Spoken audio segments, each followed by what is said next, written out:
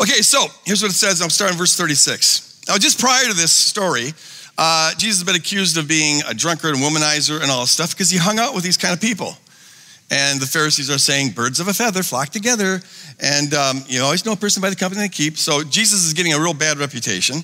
But this one Pharisee invites him over to the house, probably to trip him up. They're always trying to, booby trap him and stuff. So it probably wasn't just for wonderful conversational intentions. And he's got other Pharisee friends there. So this is kind of a trap, I suspect. But it says this in verse 36. When one of the Pharisees invited Jesus, by the way, the title of this message is Outrageous. What is it? Outrageous love, outrageous forgiveness, or the other way around. But you get the point. So let's start over. When one of the Pharisees invited Jesus to have dinner with him, I never get invited back. He went to the Pharisee's house and reclined at the table. So the way they ate back in those days, they didn't have chairs around a table. They laid on the floor, and the meal would be kind of in the center, and they would lean on one elbow, and they'd eat with the other hand. So they were reclining at the table. Stupid thing just turned the page on me. A woman in that town who lived a sinful life. And most scholars agree that is a polite euphemism for a prostitute, or at least for a very loose woman, but usually the loose women were getting money for it. So this prostitute learned that Jesus was eating at the Pharisee's house.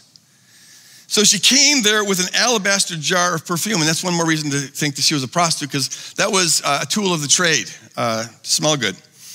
As she stood behind him at his feet weeping, she began to wet his feet with her tears. Her tears are falling on his feet. And then she wiped them with her hair, kissed them, and poured perfume on them. Get a picture of this.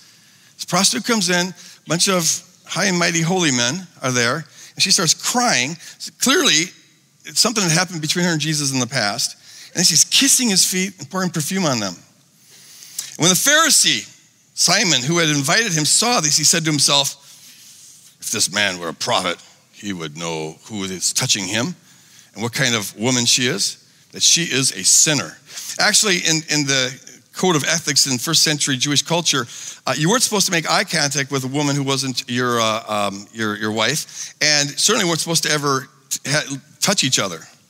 They're really uptight about this kind of stuff. So this is like a major thing here. Jesus answered him, and he answered him even though Simon wasn't saying it to him, but he discerned what was going on. He said, Simon, I got something to tell you. Tell me, teacher, Mr. Prophet. Two people owed money to a certain moneylender. One owed him 500 denarii and the other 50. Neither of them had the money to pay him back, so he forgave the debts of both.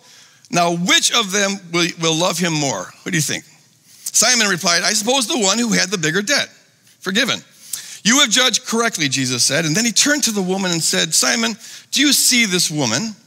I came into your house and you didn't give me any water for my feet, which was customary to wash your feet off. Very dusty, very dirty. Your feet get all dirty, so you want to wash them off. You didn't give me any water, but she's wet my feet with her tears and wiped them with her hair. You didn't give me a kiss, a customary kiss, but this woman, from the time I entered, has not stopped kissing my feet. You didn't put oil on my head. It's kind of a refreshing thing to freshen up a little bit, but she's been pouring this expensive perfume on my feet. Therefore, I tell you, her many sins have been forgiven as her great love has shown. But whoever has been forgiven little loves little. The more you've been forgiven, the more you're going to love. And then Jesus said to her, your sins are forgiven. And the other guests, these other Pharisees, began to say to themselves, who is this who even forgives sins? And Jesus said to the woman, your faith has saved you. Go in peace.